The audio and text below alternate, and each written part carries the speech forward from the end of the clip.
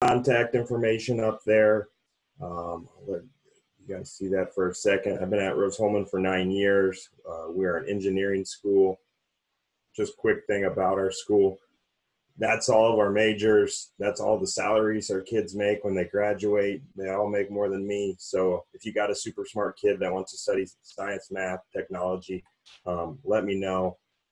I'm going to take you through my playbook, and we're going to talk about our movements. In the last 4 years since we went to 3-3-5 personnel, we've actually led the nation in Division III in sacks per game, and we're second in the nation in sacks per game and tackles for loss. And we have a bunch of smart kids with 33, 34 ACTs that are all want to study engineering, but we try to make things super simple. So we created a system where we actually yell in the fronts because we run over 80 different fronts. We'll signal movement and signal coverage, but tonight I'm going to talk to you about how our kind of fronts marry in with our movements. So we're going to start with our 3-letter rule. Essentially, for our 3-letter rule, our DNs and our tackles know at the end of the play, no matter where they line up, that they need to get into their butt in the B gap. The nose guard needs to work opposite, all right? So this for us is falcon mid, all right? Birds tell us 3 down fronts, all right? So that's the front. And then mid tells us that our mic is coming on a 3-letter. So the mic's involved because the word has an M. It's 3 letters, so all my D linemen know where they end up. The linebackers then know what their gap is. And then for this, we consider this like a bear front on the snap. So the mic is the C-gap player, the Bob's the C-gap player, and our will play flow of the tailback. So that's just your traditional odd stack. So then we go from there, and this is how we get into 4 eyes. So that for us is called a toucan. Tells us that our D lineman, a toucan's a bird, tells us that they're on 4 eyes inside the tackle. So that's why it starts with a T. But now we're running mid. So they know they need to end up in the B gaps. They're already there. The nose needs to go opposite the mic. All right. Again, this is mid. So I'm going to show you just really 4 plays today, but out of 8 different fronts and how it looks different. So here is our 4-0-4 front. All right. We call that hawk, head up. All right. Head up starts with an H. Hawk starts with an H. Make it really simple for these smart kids. But so we're head up, 4-0-4. All right. The mic's rushing the C gap, the tackle on the end. Know the rule. All right. And on a 3-letter word is to be a B gap player, knows to work opposite. So then, all right, insects for us tell us to get into like a broken stack look. So here we're in a, we call it a 7. A 4-eye, a shade, and a 5. And again, everyone follows the rule. So it's a 3-letter rule. So the end and the tackle, at the end of the play, no matter where they line up, are going to be B-gap players. The nose is going to work opposite from the mic. And now my mic is rushing the C-gap, right? He's doing, this never changes for him in mid. Now the Bob is on line of scrimmage. If it is a run, he'll fit the C-gap. If it's a pass, then he drops to his coverage responsibility. So then let's talk about, and we play about 40% 3 down, 40% 4 down, 10% 5 down, 10% 6 down. So now we're in our 4 down front, all right? And this is where our D end, whoever our 5 technique is going to be, is a C-gap player. So that for us, that category is a fish, all right? So flathead sets it to the field because flathead starts with an F, field starts with an F. So we're in our flathead mid. So our mic rushes the C gap, that's his rule. The end and the tackle both end up in the B gap no matter where they are. And then your nose long sticks here. Sometimes if we got a slower nose, we'll make a shade adjustment and he'll work the shade. The Bob, if it's a run, he fits his gap. If it's a pass, he drops for coverage. And for us, our Bob is a hybrid linebacker, all right? So we feel really comfortable with him dropping in coverage. So now, not all of these we do, like I don't run this, but this is just, we teach this to our system and then our kids run those rules. So if I want to have a D gap defensive end, those are mammals for us. So monkey, all right, for us, monkey tells us that our end and our mic go to the Y because monkey has an M and has a Y. So mic to the Y. Everyone follows the rule. Mic rushes the C gap. The end and the tackle are B gap players, and nose works opposite.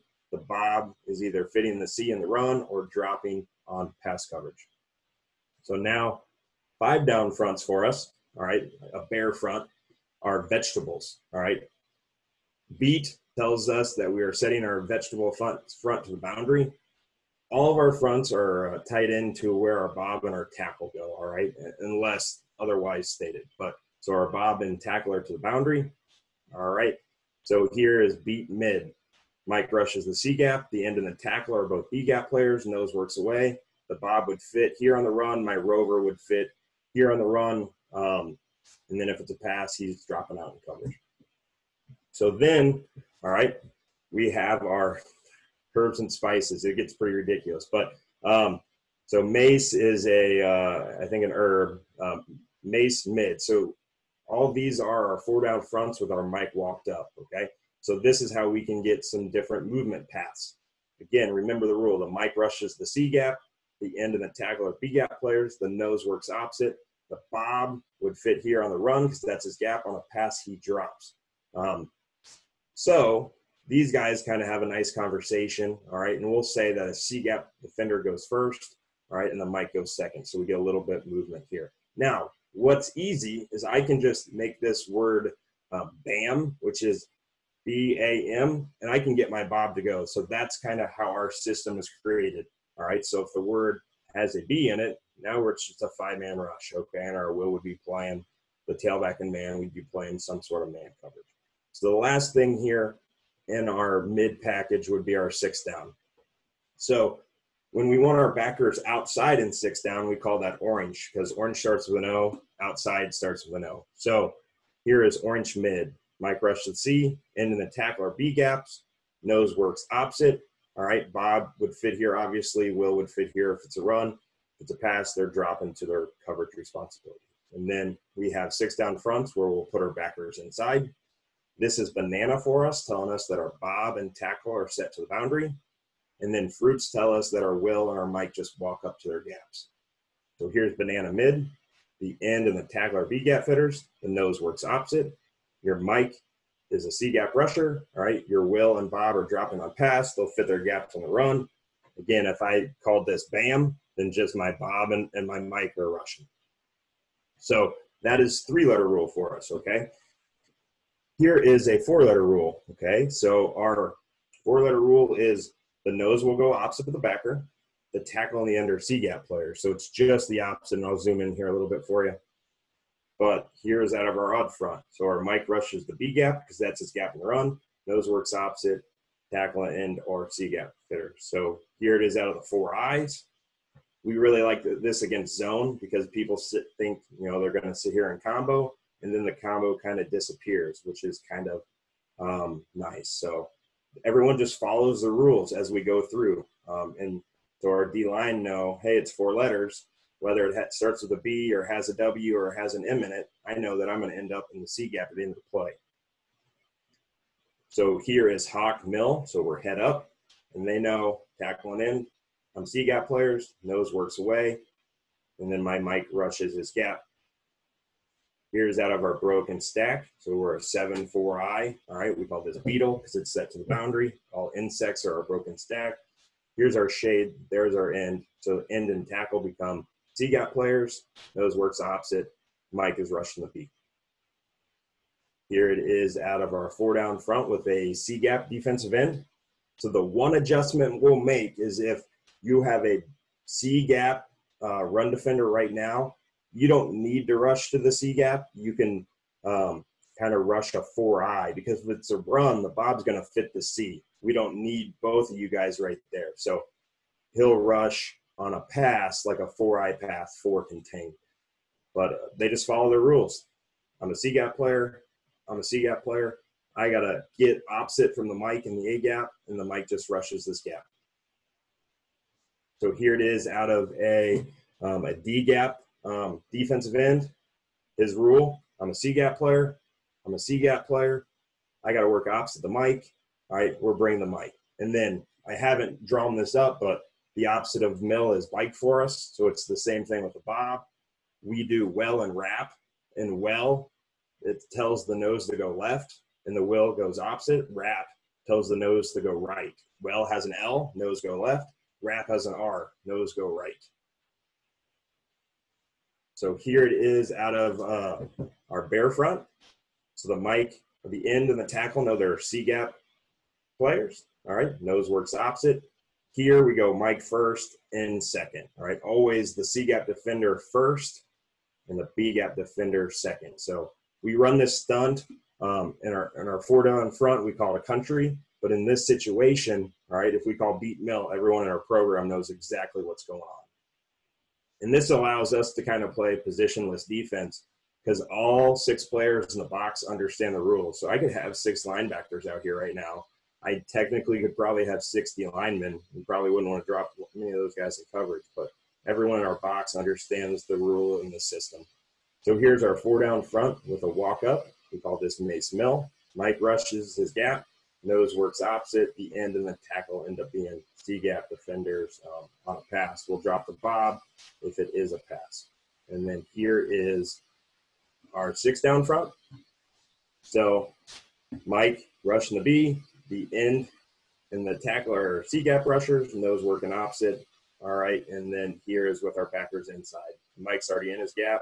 The end's already in his gap. The nose needs to work opposite the tackle. Again, I've never ran this, but if we show the kids they understand the system, if we want to, we can do this. So here's how we long stick run some NCAA stuff. So our 5-letter rule tells us that, all right, our mic, and this is nice teaching because I tell the mic, hey, money, all right, it's 5 letters, but that is mid for you. That is mid for you. It's mid for the nose. The only thing different is money talks to the D end, to the mic. All right, in this situation, he long sticks to the A. The tackle's a C-gap defender. Now it tells my Will, I own that gap in the run. Tells my Bob, I own that gap in the run. So everyone right now, regardless, knows where everyone's fit in the box because everyone understands the rule. So this kid could play that spot, and he really could play this spot for me. So here's out of the 4 eyes. We get a little short stick. Nose works opposite. My 4-eye knows he needs to become a 5, and my mic's rushing the edge. Here it is out of our broken stack. So we're 7, 4-eye, shade, 5, mic off the edge. And then with this, all right, we can do things like Atlas, all right, is a 5-letter word that has the T. We call the A, all right, the tailback in the system an A. So I can go Atlas, and we would say, let's bring the 5-letter version of our stack backer to the A because Atlas has a T in it. The opposite would be award. So if I wanted to go award right here, let's bring the stack backer away from the A. So we would long stick here, A gap, C gap. I'd get the Bob off the edge. And then you just add a letter. If you want to go mower, now the Will comes and he rushes his gap. All right. So here is Hawk money. So we're all head up. There's my long stick. There's my mic off the edge. Here is it out of a 4-down front. So there's your long stick. Mike is a C-gap defender. All right. We have base rules. We could go D-gap, different things. We play a lot of man coverage, so that we prefer the rover to own the D-gap when possible. Again, you can cheat your nose guard. We've had a pretty athletic kid, so he can be a 2-eye and cross the center's face pretty good. And we'll teach these kids, like if the center's sliding, you don't need to cross his face on a pass. So you can just continue to work up, don't waste yourself. And here's our tackle rule. He's supposed to be a C-gap player, but he understands that the Bob is there. So if it's run, all right, he's just going to rush the B. If it's pass, he's going to have a 4-eye type rush to help out on contain. Here is our D-gap. Again, not good. Probably never going to run this. If we did run this, I would probably tell our kid to cheat down to a 5 to do that anyway. Here is out of our bear front. So Mike C-gap, the end works down to the A, nose works opposite. Now my tackle, all right, works to the C. Probably in this situation with the attached tight end, he would be a B-gap defender, so my rover could fit the C there. Here it is with the mic walked up. So you would probably have the mic, we've never ran it this way, but I would probably have my mic a little bit back to allow the end to long stick, the mic to wrap around, and the nose to work opposite. So never done that, but there's no reason we couldn't if we wanted. And then here is our 6 down with our backers outside, long stick, linebacker off the edge, nose work opposite. Your tackle's your 4-eye rusher, and then the Bob and the Will know on pass they're dropping because money doesn't have a B or a W in the word. Here's the linebackers inside. So we get the long stick, mic off the edge, nose across. Tackle is doing his 4-eye rush, and then our backers are dropping. So then the last thing I was going to talk to you guys about tonight is our 6-letter movement. So, and this is great for us because this is same as, so I say nose, tackle, mic, Will, Bob. This is same as. The only person that changes, this is same as 5 letters, okay? The only person that changes is our end to the movement, all right? Just instead of long sticking, just short sticks to the B. So we're C-gap rush, B-gap player, go opposite the mic, all right, tackle. Now we have exceptions to, we have 6-letter words that have a T that would tell your nose to go to the rush if you want. We have some different stuff, but this is our day 1 stuff. We teach everyone in our program 3, 4, 5, 6-letter movements on day 1 out of pretty much all of our fronts. Here it is out of our stack. The mic's off the edge, the end's a B-gap player, nose opposite. Your 4-eye is working to the C-gap. Here it is out of our broken stack, mic off the edge, end, nose cross face, our 4-eye. And if you have any questions, feel free to reach out to me. I can send you film on any of this. I just wanted to do more playbook stuff tonight than what I normally do, but I'm more than willing to share you whatever I have out of all this stuff. We have 5 years of all these cutups, all right? So here's the mic off the edge. We're head up, B-gap, A-gap, C-gap. Here it is out of our broken stack, which we showed. Here's out of our D-gap, DN look. So he's got to work down to the B. There's our C-gap rush. Those working opposite, all right? Probably wouldn't be wanting to run this. Here's out of our 4 down. D-end is our C-gap player, more likely. C-gap rush, end opposite, nose across. Our tackle is a 4-eye rush because there's a C-gap on the finger. Here's out of our bear front, so repeat makeup, mic off the edge, end, nose, tackle, Bob. One question people have asked, like, what do you do if you want to drop your mic? Well, in this situation, we would call nut because our nose, and there's not an M, a W, or a B in the word, so these guys know that it's a 3-man rush. So that's one thing that we can do. In our 6-letter movement, we'll talk about target, telling the tackle that he's the B-gap player, the nose to work opposite the tackle, and our end to be the C-gap player. And the opposite of target is energy. And then again, those just words don't have M's, W's, or B's. And this has been a nice thing for us just because our kids are huge nerds that love math and science, and they don't like people to break the rules. So if we have a good idea, we fit it into their categories, and the kids memorize it, and it's worked really well for us. Here's it out of our 4 down with a walked up mic. Again, the mic is the C-gap rusher. The end's going to go first. Nose would cross face. Tackle will be your 4-eye rush. And then the last 2 pictures down here at the bottom.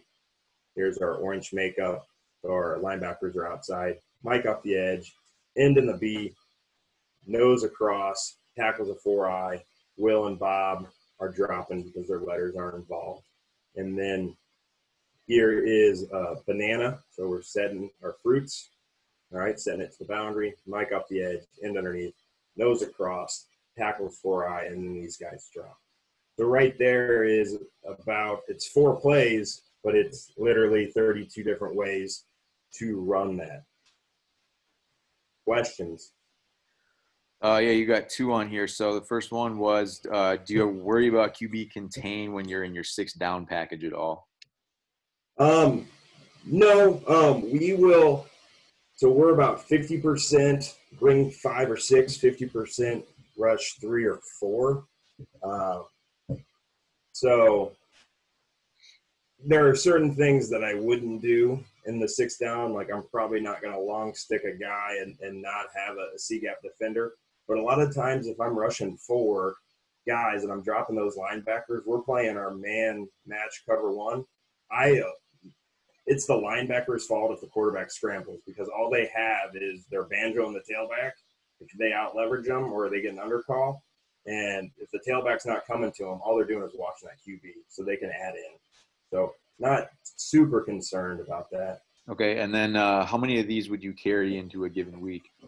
Yeah, so we're going to carry 3, 4, 5, 6-letter movements. Now, are we going to do it out of all those fronts? No, but I think the nice thing is because the kids know that, I may have planned running Falcon, Mill the whole entire game, and we found something out of our 4-down front we liked, and we can just do that.